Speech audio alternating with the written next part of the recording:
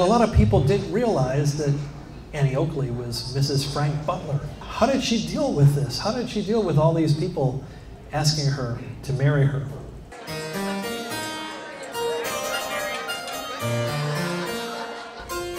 So here's what she had to say about that. He had seen me shoot. Would I marry him? He had a little money and guessed that I had saved up some too. Yours until death do us part, signed your darling Ducky. Now, if I had been a spinster of 80, toothless and had long since lost my last chance of connubial felicity, I could not have said yes after one look at his pointy chin. I asked my husband to come to the arena with his rifle and hold the photograph for me. Frank held it by one corner while I sent a .22 caliber bullet through the place where brains should have been. I then wrote across the narrow chest of the rest of the picture, respectfully declined, and off it went.